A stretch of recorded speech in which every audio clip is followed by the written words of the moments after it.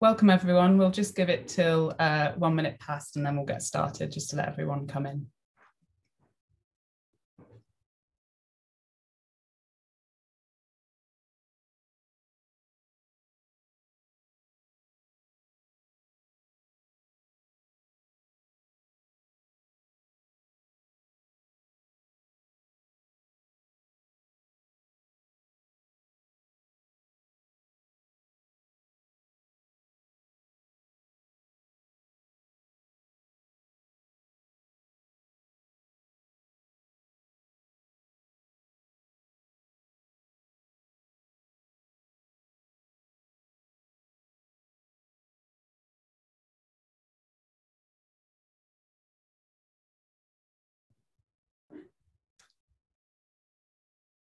Great, I think we'll get started. Welcome everyone to today's Net Zero Oceanographic Capability webinar.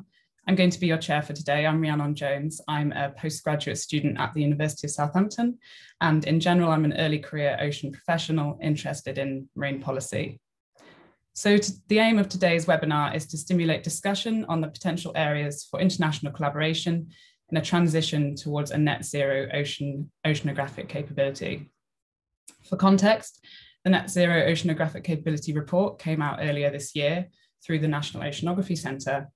And in this report, they discuss the importance of international relations in underpinning this transition to net zero through shared information, shared advances, and shared facilities, and strong international relations. We can accelerate that transition. So this session is going to take two forms. So for the first half, we'll have some flash talks for the project leads on the work packages of the report. And for the second half, we'll have an open question and answer discussion session. And for that, we invite you and encourage you to submit questions through Slido. So Slido is the platform we're going to be using for the questions. So if you'd like to go to www.sli.do, which is on the screen there, and the login is #NZOC. So you can submit questions and vote for those that you would like to see answered by our panelists. So I think that's all from me. I will now pass over to the introductory animation, and then we will hear from Lee Story, who is the principal investigator for the NZOC project, and also an associate director at NOC, who oversees national marine facilities. So with that, over to the animation. Thank you.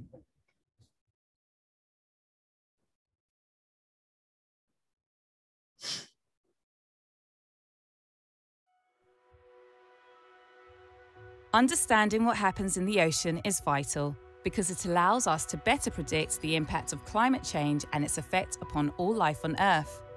For the last 150 years, we have explored the ocean using ships, but ships contribute to the amount of CO2 in the Earth's atmosphere, something the world is working hard to reduce.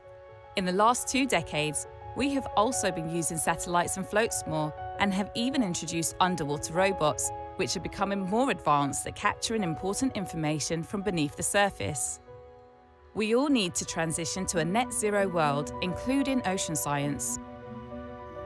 This means greener ships, more satellites and ocean robots such as Boateam at Boatface, which are able to explore the ocean and collect the data needed to inform global solutions. Research ships remain part of how we undertake ocean science, but they will need to be powered using zero carbon fuels. These green vessels will be supported by smart autonomous robots and a data ecosystem that can provide direct access to information from the ships, robots, satellites, and floats. With all this digital data, we will be able to model the ocean in even greater detail, providing us with a digital twin of the ocean where we can easily experiment and study different scenarios virtually. We need to do all this by 2040 to meet the UK Research and Innovation Sustainability Strategy. and to show that we are part of society, changing its behaviour to save our planet.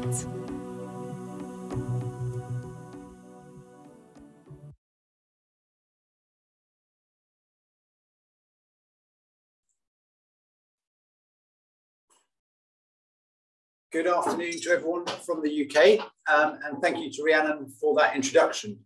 I've only got one slide, really to introduce the NZOC project, and then to talk a little bit about some thoughts about where we go in the next steps for this programme. So the Net Zero Oceanographic Capability project kicked off in the summer of 2020, and the key question that the group were asked to consider was how the UK might maintain or enhance the current oceanographic infrastructure, so the research vessels, the equipment pools that we operate, whilst moving to net zero by 2040. The NZOC reports, and some of you will have seen the summary report, but what sits behind that are about 700 pages of detailed reports. I hope covered what I might describe as the scope of that question. So what might be needed in the future and what tech might be available to support that. What I think we now need to consider in a bit more detail or alongside that scope is the scale. One of the things that's become apparent to me as we've undertaken this thinking is that a new ecosystem using autonomy that moves away from being ship-centric allows us to reimagine how we explore the ocean. And that informs, I think, some of the thinking around what is the scale that we expect this NZOC to be able to explore. And then the pace. The pace of how we make this transition will be informed by the scientists and the users of the data, but also how the tech advances over the coming years. The pace is also really important because it informs who and how we might partner with other organizations, with other countries to try and align how we explore the ocean and the tech we use. I think NZOC sits very nicely within the UN Decade Challenges. Challenge 7, I think, is really nicely phrased because not only does it talk about the observing system, but how it provides access to timely and actionable data. And this flags to me associated issues which NZOC will overlap with, but will be probably dealt with in different forums, which is what are the data standards that will be needed in the future, and how will we address the access to data that we might imagine. So I offer this sort of future look to give you something to think about when you listen to the experts that led each of the work packages and you hear the ideas that they present. Rhiannon, thank you very much.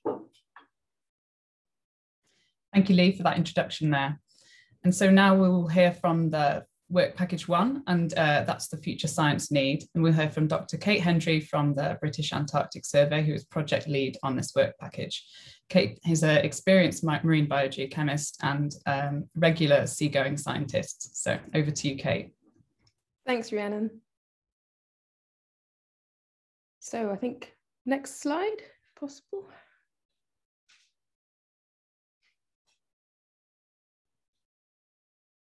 I'm still just seeing the animation slide. Ah, there we go. Great, thank you very much. Okay, so in work package 1, we were looking at the future science needs for a net zero oceanographic capability.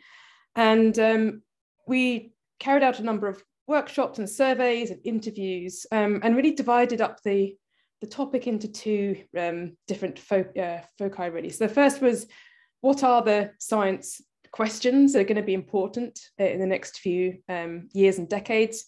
And then what are the opportunities in moving towards a net zero marine research environment, but also what are the challenges involved and what are the potential risks to marine science capability as well. So to start off with, science needs, we talked about quite a broad range of different topics with a real focus on multidisciplinarity and interdiscipline topics as well.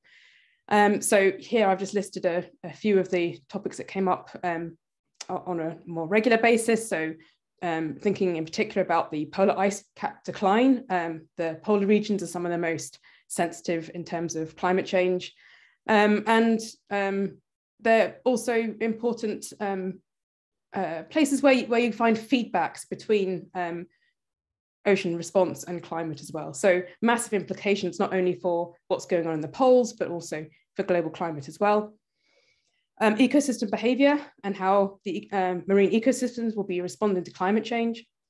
And then the actual response of the ocean itself directly to warming, and what this will mean for changes in sea level as the sea expands and as land ice melts, but also how this influences the atmosphere, impacting weather, including extreme events, and also longer term climate as well.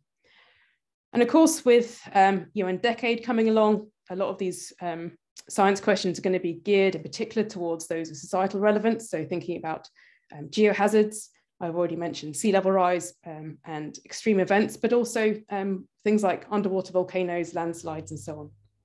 And of course, ocean health and food security, and how offshore development could be impacting our natural resources. And thinking of natural resources, of course, the economic and carbon benefits of a future sustainable economy. And so that links in nicely to the last point here on this slide, which is that although these are all really important questions for understanding the role of the oceans in global climate, and we've got to do this by 2040 in a net zero way, also these questions feed intrinsically back into understanding how we can make the world net zero in the future. So we really need to understand these science questions if we're going to move towards a net zero future. Next slide, please. So some of the findings that came out of the discussions with the UK marine science community is that we're actually moving in a direction that will help us with our net zero targets by increasingly using autonomous vehicles, as has already been mentioned. Marine science is also increasingly becoming interdisciplinary, thinking about the oceans in a holistic way. And everyone in the UK marine science community, I think I can say that, is understanding that international collaboration is key for all of this, and that we also need to invest in technology development in a careful way.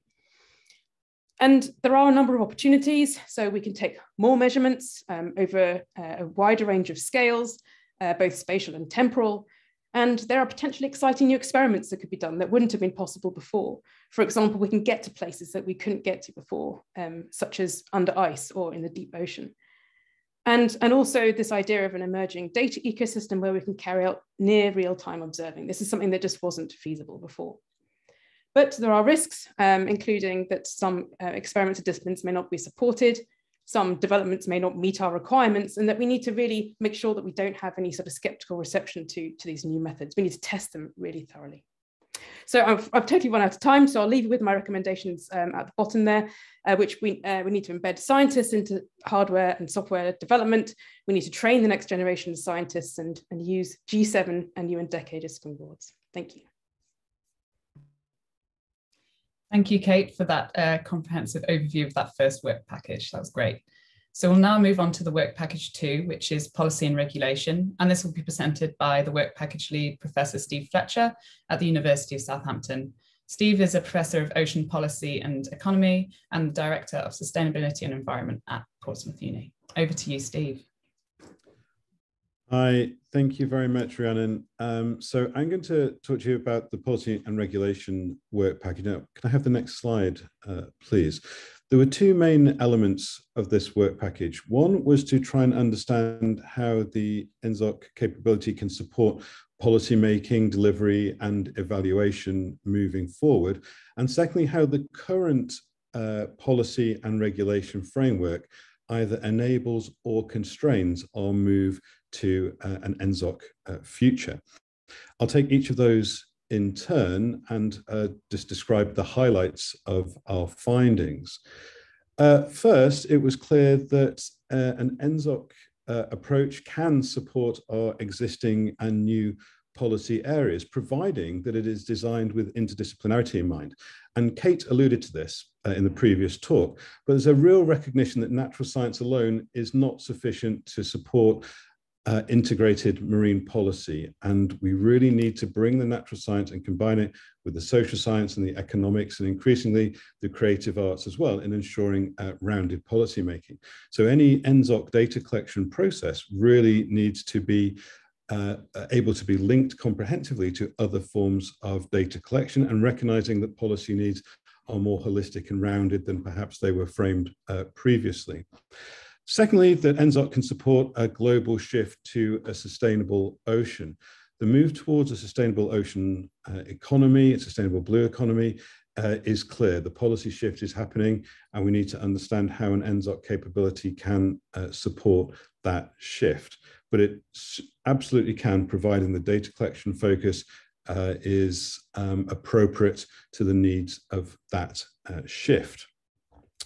Thirdly, that NZOC itself can unlock opportunities for broader engagement with policymaking and more innovative policymaking in itself.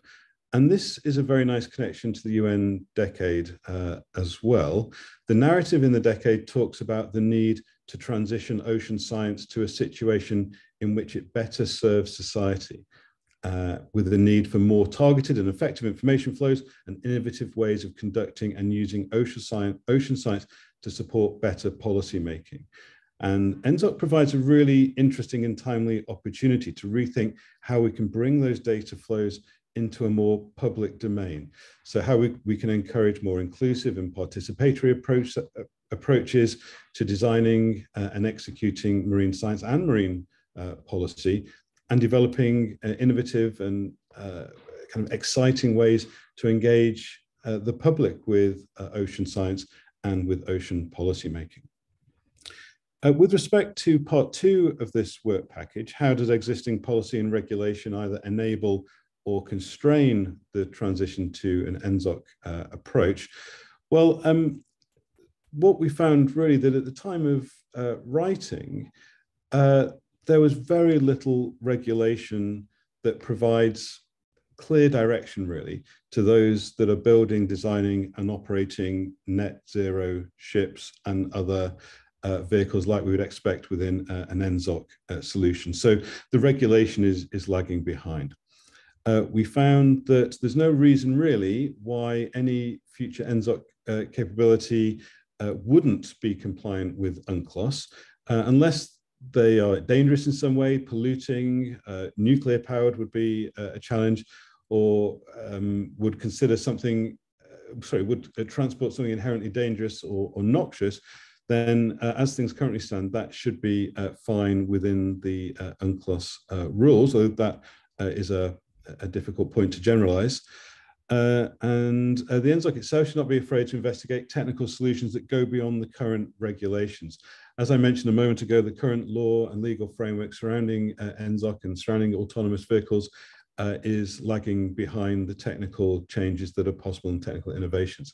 So there is an opportunity there, and this is my final point, for the UK to take a lead in the development of a legal regime and a regulatory regime that helps the world transition to using the type of technology that the NZOC approach supports.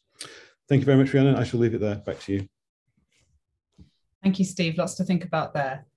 So we'll move on to work package 3, which is the future of ships, ship technologies and equipment. And this will be presented by Colin Day, Head of Strategic Projects at the National Oceanography Centre. So over to you, Colin. Thank you. Good morning, afternoon, evening, wherever you may be. This work package looked at the ship technologies, but also the associated research equipment that's going to be required to move us to a net zero capability for our operations.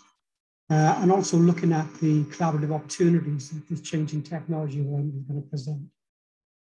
Next slide, please.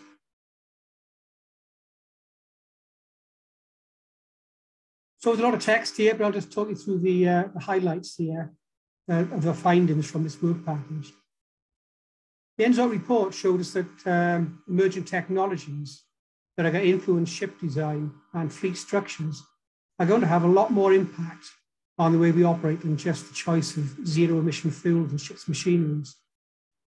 The development and the uptake of marine autonomous systems and autonomous ships are going to form a central part of our integrated fleet operations and our ship renewal strategies. And these emerging technologies are going to present us with enhanced opportunities across organizational engagement. Joint scheduling systems, such as the Marine Facilities Planning System, will enable us to share much greater information across international partners, providing us with intelligence on our fleet operations. The Marine Facilities Planning System is being used by around 15 different organizations worldwide at the moment, and potentially it's an increasingly valuable tool for sharing programming information for collaboration. The next generation of ships themselves, the development of high-speed data transfer is going to enable automation and remote operation of a range of science activities on board the vessels, enabling our science community to work in very different ways, operating with real-time data, with shore-based science teams, ship-based science teams working collaboratively in real time. Also, the development of and the integration of marine autonomous systems and uncrewed vessels into programs is going to act as force multipliers alongside our standard surface ship operators, with both the autonomous systems and ships operating as independent programs and collaborating as combined programs as integrated fleets. As been mentioned a number of times, previous speakers, the increased diversity and integration of data gathering systems covering ships, marine autonomous systems, autonomous uncrewed surface ships, fixed seabed systems, floating instruments, satellites. This is going to present increased challenges for programmers and infrastructure operators as that diversity of data gathering systems increases, and we have to manage and integrate the operation of those across the oceans. Looking at zero emission fuels themselves for the ships for the next 2 decades, our findings are that fuel technology and ships machinery is likely not to be the limiting factor, we feel, but the supply chain resilience, the supply chain infrastructure globally, and the global availability of fuels is likely to be more of a limiting factor for our adoption looking 1 and 2 decades into the future. We might find that we are bunkering at areas in different locations to where traditionally we've been able to access our marine fuel oils. Adopting the zero emission fuels is going to have a significant impact and challenge on ship design and the operating profiles of our future vessels. Particularly the reduced energy density of fuels means that we're going to have significantly greater volume of storage of fuels on board the vessels, increased training, increased technology requirements for the vessels, and also potentially reduced duration of the vessels. So this is going to present challenges for research vessel operators looking forward to the adoption of zero carbon fuels. In the interim period, in the next 1 or 2 decades, there are significant opportunities for the embedding of ship energy and efficiency measures and approaching our programming efficiencies. And program efficiency and energy efficiency measures are going to have a substantial benefit and medium-term impact in reducing carbon for our existing vessels in the run-up to replacement of vessels. So these 3 key areas we feel are going to require us to work in much greater collaboration with our international partners, such as the International Ship Operator, IRSO, Ocean Facilities Exchange Group, OFEG, and European Research Vessel Operators. These established international forums are going to be really important in the future for us to exchange information, exchange best practice on how we approach fleet renewal programs and increasing collaboration across our programs as we start developing these integrated data gathering systems in the future. I think that's my 3 minutes. Thank you. Thank you, Colin. Lots of practical information there for hopefully stimulate discussion. So we'll move on to work package 4, marine autonomous systems. And we'll have Dr. Martin Furlong present this, who heads the Marine Autonomous and Robotic Systems Department at the National Oceanography Centre. So over to you, Martin. Thanks, Rhiannon. So in this work package, we were looking at sort of marine autonomous systems and platforms. It's really interesting because there's a huge amount of interest in these systems at the moment. This is both in the scientific, industrial and military sectors. The images on the right are just a tiny fraction of what's going on at the moment. And so they show some very large vehicles, a lot of new surface vessels which are coming up.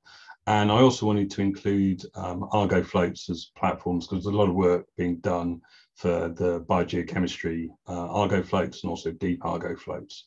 So this drive towards marine autonomous systems is both for economic and environmental reasons. There's huge economic benefits because in principle they're lower cost, and also they reduce the CO2 compared to ships. There's a strong push also for long range platforms, primarily as ships are really expensive. And I just wanted to say that there's a very large variety of disparate systems and they're all optimized for different applications. And I'll touch on this on the next slide. So next slide, please.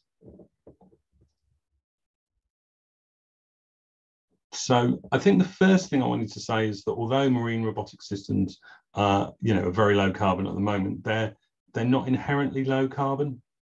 And so if you compare a Tesla 3 versus a Ford Focus, looking at the UK grid at the moment, a Tesla is about a third of the CO2 per kilometre compared to a petrol-driven car.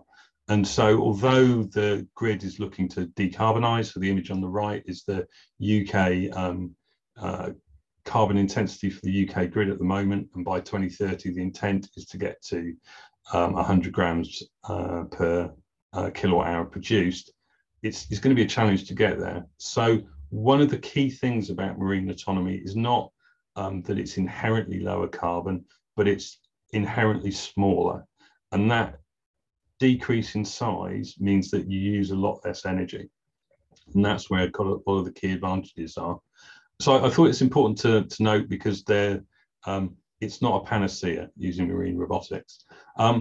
There's a lot going on in marine robotics space. There's huge amounts of development, and a lot of this is leveraging the other investments in robotics, autonomy, and microelectronics. Some of the key features which we're very excited about is the advent of solid-state batteries, which can be used in cars, and so this will increase the energy density in a lot of the batteries that you get for the marine robotic systems. Colin mentioned some of the benefits of the higher bandwidth, and this will to both via satellite, and this will come from the low Earth orbit satellite systems.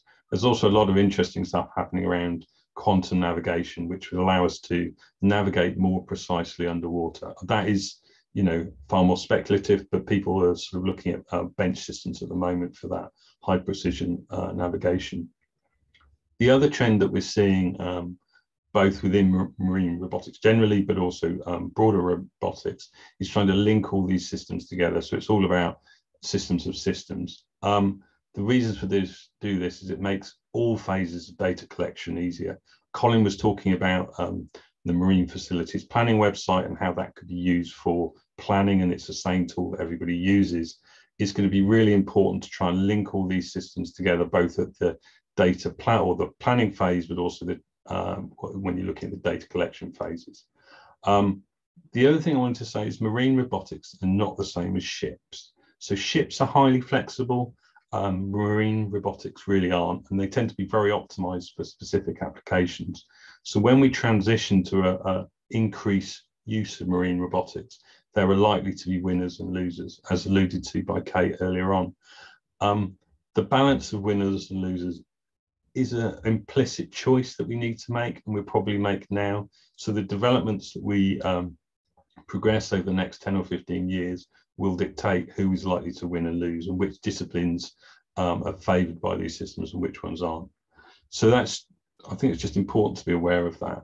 So some of the key recommendations from the report were to continue to improve vehicle control and inverted commas intelligence. This is both from a fleet planning point of view, but also shoreside control. So you can have effectively the supercomputers working on the onshore, controlling your long-range assets, but also the onboard autonomy of the vehicles, and also the onboard data analysis. So people often call this edge computing, so that we can process the sensor data from the vehicle and just send back information in preference to just the raw data.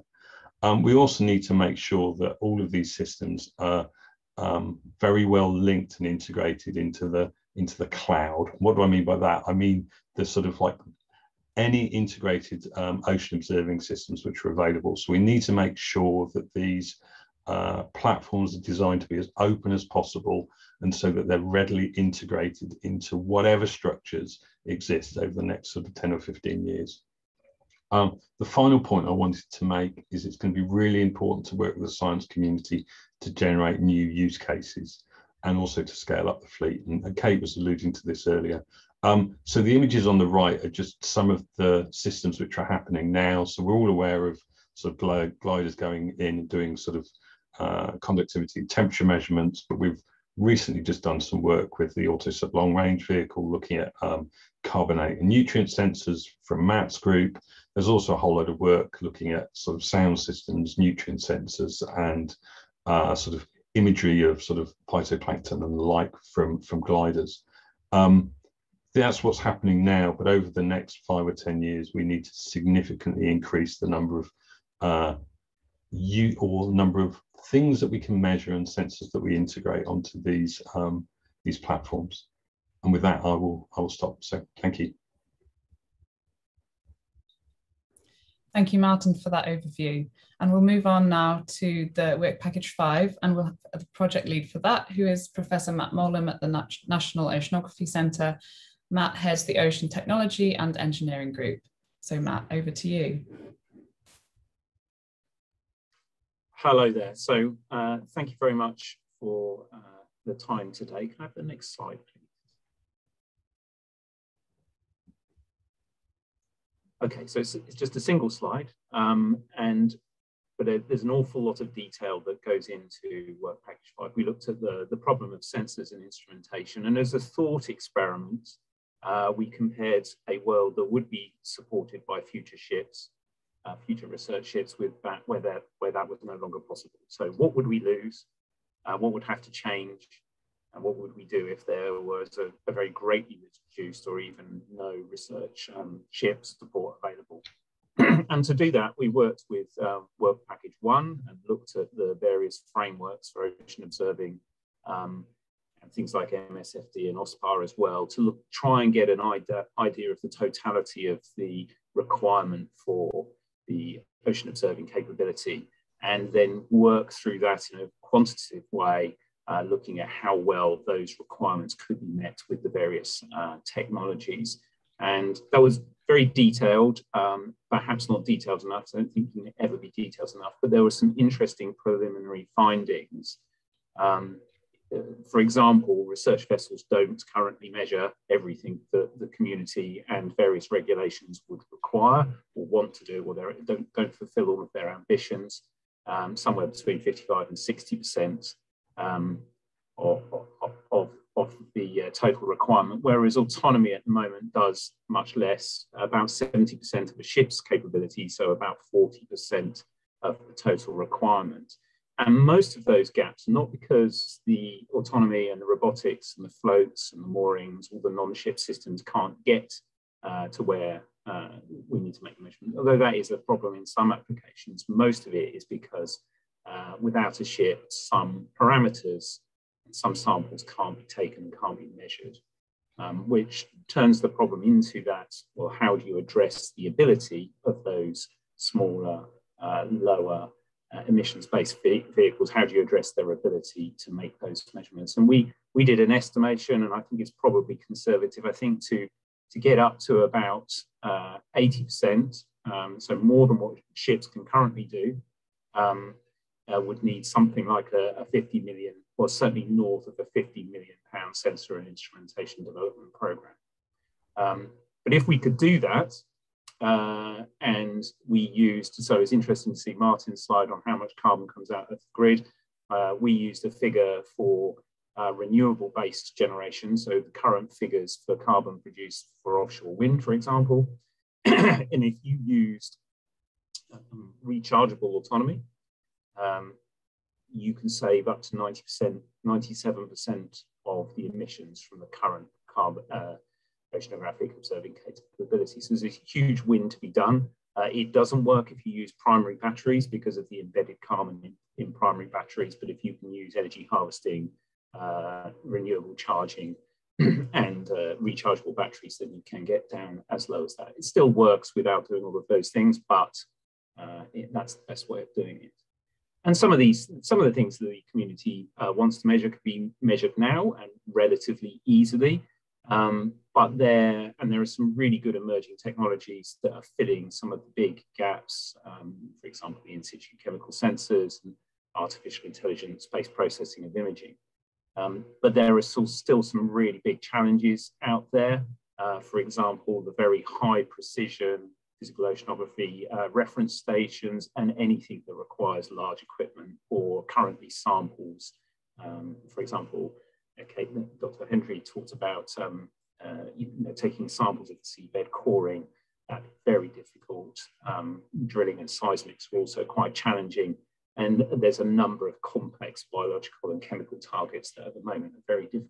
Not impossible to do, and there are people thinking about how you do each of those things, but at the moment, they're beyond the reach of current capability in large parts.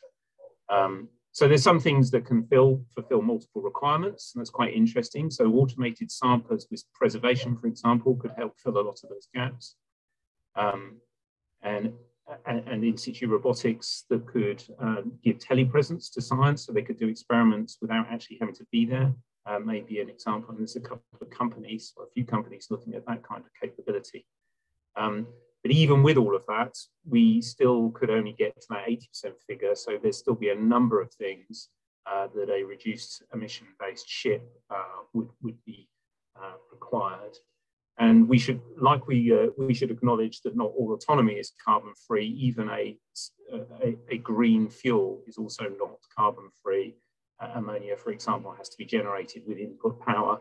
And that means that we would have to do careful carbon accounting to look at the costs of the various options. I think, like the other work packages, we recommend a continuous process of analysis and planning and engagement of the community from science users, stakeholders, policy, legal, and technology developers, users, and the whole gamut to ensure we make the right decisions in the future. Thank you very much. Thank you, Matt. A great overview there as well. So we now move on to our final work package presentation, and this will be presented by Alvaro Lorenzo Lopez from the National Oceanography Centre. Alvaro is a software engineer within the Marine Autonomous and Robotic Systems Group. Over to you. Thank you, Rhiannon. You can go to the first slide if you want, well, the first and only slide. In the data ecosystem work package, we had an interesting challenge because I think we're the only ones that we don't go to sea. While the other the policy doesn't go to sea either, but all the other work packages address pieces of kit that go to sea. We are, I would define the data ecosystem as the connecting tissue that put everything together. So I have an assessment, and my introductory phrase there is that our study focuses on how data workflows should evolve to enable the use of autonomy at a scale. And it's actually not really true, because it's not just autonomy, and actually it's just because I'm considering the ships as part of autonomy. It's how all the workflows from sensor to the users are as optimal as possible to do the best possible science. So a lot of the trends that my colleagues have already mentioned on how we integrate data sets, how we make things visible, they were interconnected to this work package. So we started studying how what is the state of the current data ecosystem. And then from there, we through the same techniques using the other work packages, we've evolved our design to what we think the future data ecosystem should look. So I have put here some of the key findings. There are more on the report, but what we found is that an end-to-end approach to data associated with research expedition and our mass platforms missions is required. Basically, how you need to design the entire workflow from the origin, from the sensor until it is delivered. Because if you don't do that, you can end on situations like what is still happening today in some parts of the system, that the data is very siloed. And if you want to be as efficient as possible, you want to see all the data at any moment in time that is necessary to do your science. And I'm already trying to address some of the questions on Slido. You need to design a system that works for different types of science. So it's a system, a broad system. Collect data is very, very difficult and very, very expensive. So all the data should be fair, easy to access, findable, accessible, interoperable, and reproducible. We should use machine learning techniques. Well, we should take a data science approach. Today, machine learning is used in Anger or in industry and science, so that on the data ecosystem that should be leveraged, and we should always keep using the most modern techniques that are useful for what we do. At the moment, it's machine learning, but AI will become more common use in the future, and that should be part of what we are doing. Integration of modeling, the data collection, and data sciences will enable digital twins. I think there are questions about digital twins. What we did on the data ecosystem is not just to enable digital twins. In fact, I think digital twins are just an enabler of other things. So we have envisioned a system where digital twins are a key part of that system, and that's the middle image there, but it's just to help doing the collection and doing better science. The digital twin is not necessarily the objective on its own. But this is all, or big part of this is about digitalization. And when you increase your digital presence, you also increase your points of contact with the world, the membrane that is susceptible to cyber attacks. When we put more things on this space, we can be vulnerable for that. So resilience is critical. These systems are going to be basically commanding or helping us decide how we do our science in near real time. If they go down, everything can go down and the science stops. And about the net zero question, because I haven't addressed anything about the zero carbon. We've studied how we do at the science at the moment, how we maintain our infrastructure, and how others are doing. And what we have found are claims from industry that they have become already net zero. Some big actors like Microsoft and Google, and others like IBM, Facebook, and Amazon, they claim they're going to be net zero. These claims are difficult to validate, but all the research we've done seems to indicate that the claims are real, but they also, the recommendations are also to keep addressing and keep vigilant. So theoretically, even right now, if we move most of our infrastructure to one of the net zero clouds, we will become net zero by default, but these things can evolve rapidly. So those are some of the key findings. And I just extracted 3 of the recommendations. We need to develop a data skills strategy, and including training. That is very important, that all the people is going to be using the data ecosystem. So people need to receive the right training so they can use these tools that they will be developed. We need to keep developing the data flow architecture, and that's critical to move from the picture, the first picture to the last picture, where from the siloed data to the data pooling and things and systems that are interconnected, and we can use them in near real time. And we should partner with industry to attack the net zero infrastructure. We are not going to be able to do it at science organization level because we don't have the resources to develop it. We can do some things, but industry is going to be leading.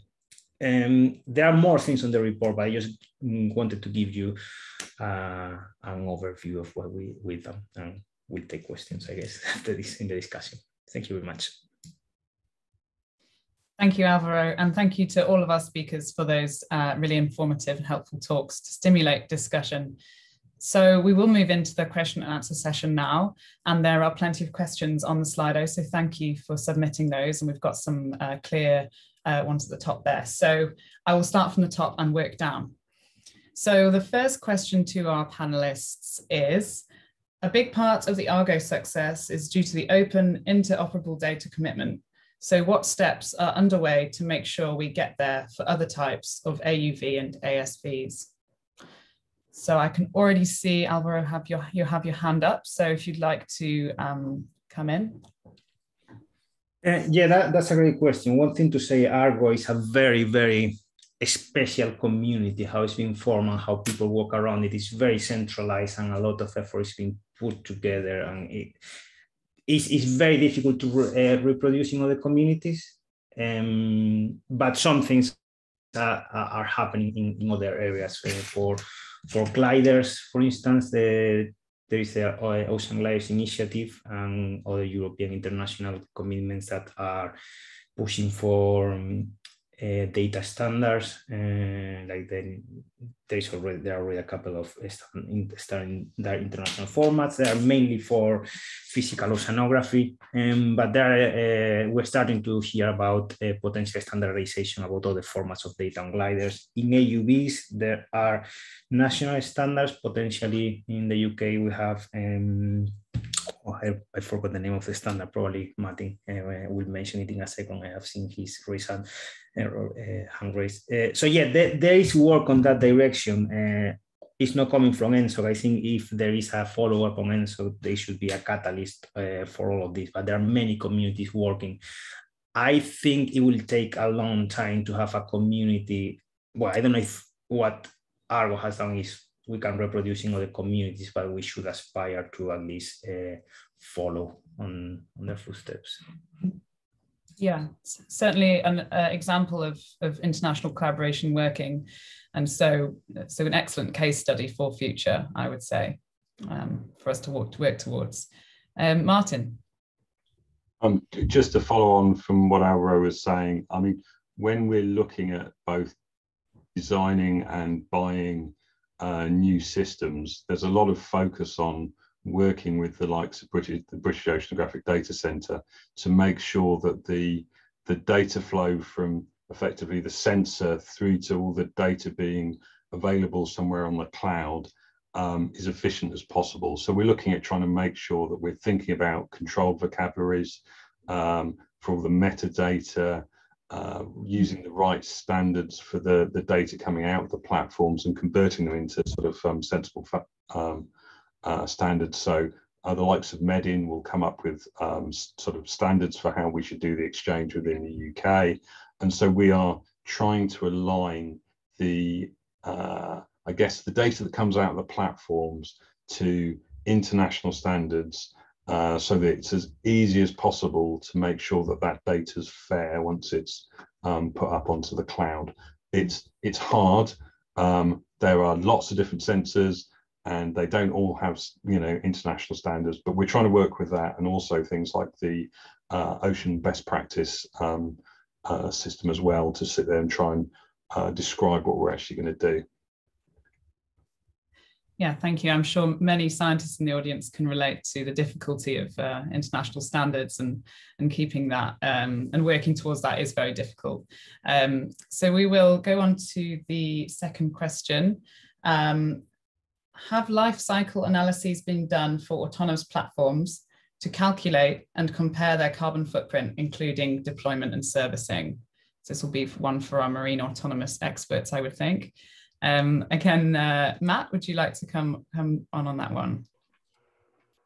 So I think I described a little bit the process that we went through. So we did consider the embedded carbon in the platforms in the analysis that I presented. The servicing actually was very similar between ships and autonomy, and so I neglected that as a comparative factor because I was just after a comparative number, but it is there somewhere around the 10 to 20% additional carbon expenditure due to servicing in both ships and non-ship systems. But I did consider things like lifetime and total service duration and distance in those figures that I presented.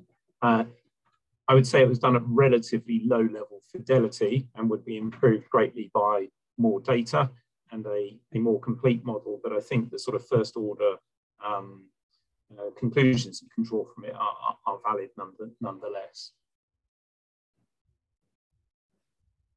Thank you. And Martin? Similarly to Matt, we did look at this in the Work Package 4 report. The key thing to think about is that there's a big difference between a 5,000 ton ship and a 60 kilo glider. And so the propulsion, it's like moving 1 kilogram a kilometer. It's a lot more efficient if you have a 5,000 ton ship. But if you want to move a sort of a briefcase size sensor to some location in the ocean, you don't really need a 5,000 ton ship. So we did look at it. The interesting thing for me and the takeaway for me was similar to Matt. It's the amount of embodied energy in batteries. It really is quite large, but you have to make an assumption about what the like the carbon intensity of the grid is. And so, you know, it's like all of these things. It's really complicated. It's like the French grid is lower carbon because of all the nuclear power than the UK, whereas the German grid is higher carbon. So if you have a thing built in France, it's less embodied carbon than it is in Germany.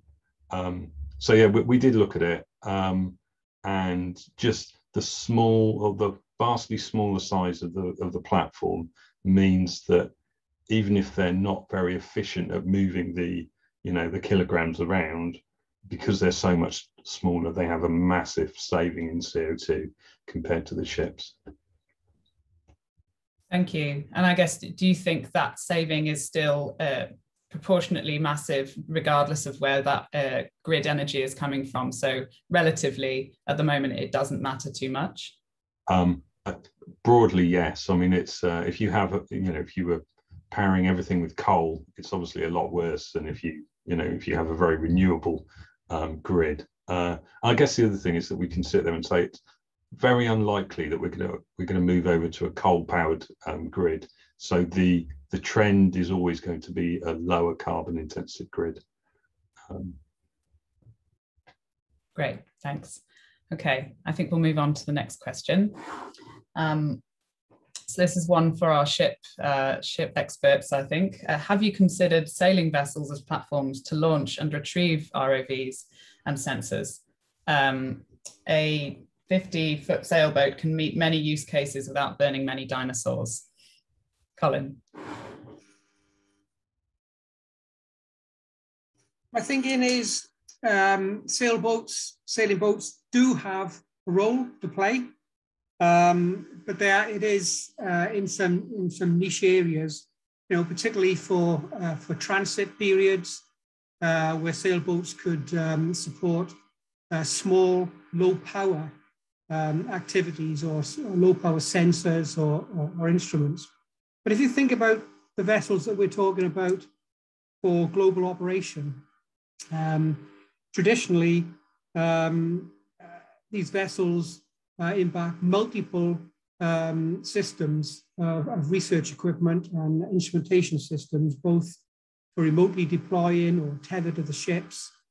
Many of these are high power or relatively high power requirement systems, and also frequently require the capability of ships to have effective positioning of vessel or dynamic positioning for very high accuracy location of the vessel, plus the fact a whole array of integrated laboratories on board the ships. So I think the key issue for using a 50-foot sailboat for some of the traditional activities of multi-role science that we're looking at is power, and the ability to put the ship where you want the ship, to hold that position, and to provide the onboard infrastructure for the vehicles and the instruments that you want to support. I mean, that said, when we were doing the NZOC project, we looked into wind-assisted technology for our existing vessels, and there are real opportunities for fitting sails to research vessels or more high technology type rotors for wind assist power capability. So I think there are opportunities to use sailboats. They do have the ability to support small, I would suggest, lower powered instruments and certainly ship fitted data gathering systems. So there's a real role there. But for the traditional vessels, looking at large integrated multidiscipline science, then I think there's a rather limited opportunity for use in small to medium size sailboats. Thanks, Colin. A really good explanation of that. I think, yeah, it's a brilliant idea, and it does play a role, but it is also for those multidisciplinary crews, it's just not practical. Yeah. Okay, we'll move on. Our next question is about digital twins. About discovery science, essentially. So science in support of digital twins and operational oceanography only represents a fraction of total science need. So how are discovery science projects needs being assessed in this context? So we've got hands up from both Alvaro and Kate. I'm not sure who was first. I think Alvaro? Okay. Probably Kate has something more interesting to say than me, so I'll wait in line. Okay, I'll go for it then. So I think it's a really interesting point, and I think it was one I didn't really sort of emphasize enough, but because it sort of had been mentioned in the animation before. But the sort of conclusion, certainly that the science community came to throughout the workshops and surveys and so on, is that we're never going to be able to sort of get rid of ships because, as I think Martin mentioned, they're just so much more flexible. So it really allows you it allows all the different disciplines to do what they want to do, and it allows them to do it in a fairly reactive way. So, you have these two different types of observations. You have sustained observations, but also experimental sort of process-based observations that are really thinking about mechanistic understanding behind processes. And it's that latter category that most discovery science will probably fit into. So I think that's what the scientific community sort of came to the conclusion to as well, which is that, discovery science is something that does require flexibility. It does require multidisciplinary approaches. And I think that this idea of using ship technology as well as autonomous platforms is going to be key. That was my main point. Thank you. Thanks, Kate. Certainly from experience on ship, I know that it is very opportunistic often, and that flexibility is really key. So Alvaro, over to you.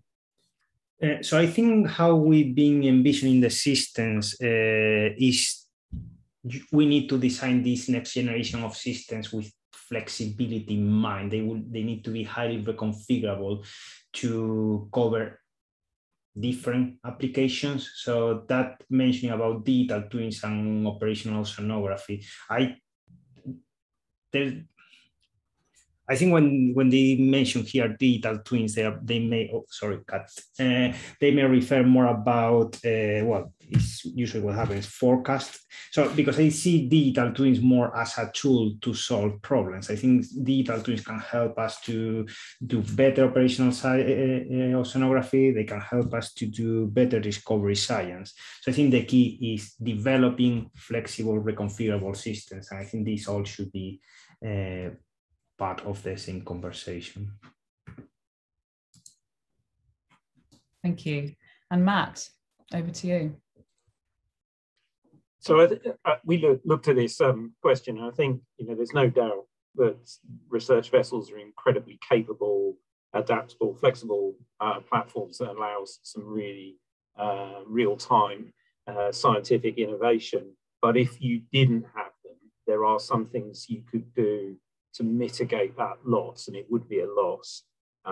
So in some circumstances, it may be worth considering putting some of those things in place. For example, it is technically feasible to have telepresent operation of things like ROVs without there necessarily being a crewed vessel. It could be an uncrewed vessel. You could do it with remote communications if necessary. It is technically feasible to produce reconfigurable sensors, samplers, and even the ability to do retasked experiments at sea with uncrewed, low emission vessels. And so yes, vessels are always going to produce more capability, but if you didn't have them, there are some engineering things we could do to alleviate that impact, and that may be useful in bringing down the overall net zero, even if we were to have quite considerable residual ship capability. Thank you, Matt. Great to have everyone's perspective from all corners here. So over to Colin. Just want to make a very quick point following the last speaker is I hope that we're all going to be very surprised by the quick development of uncrewed autonomous vessels. And that is going to open up a significant opportunity for research operators worldwide. Carry out activities such as Matt was talking about.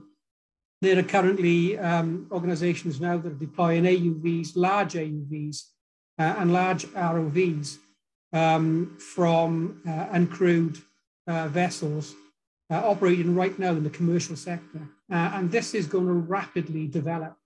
And it's a key area that research organizations need to focus on, because the operation of uncrewed autonomous vessels in parallel to marine autonomous systems and traditional ships is a really exciting potential for integrated fleet development.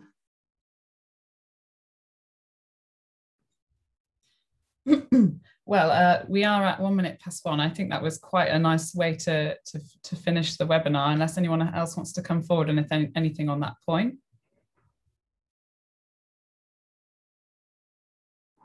Okay, we have many more questions in the chat, but unfortunately we are at the end of the session. So thank you to everyone for participating today and for your contribution. It's been a really good discussion here. And thank you to all our speakers for their flash talks on the NZOC report as well. They were all fantastic. So yes, thank you everyone for coming. That's all from me.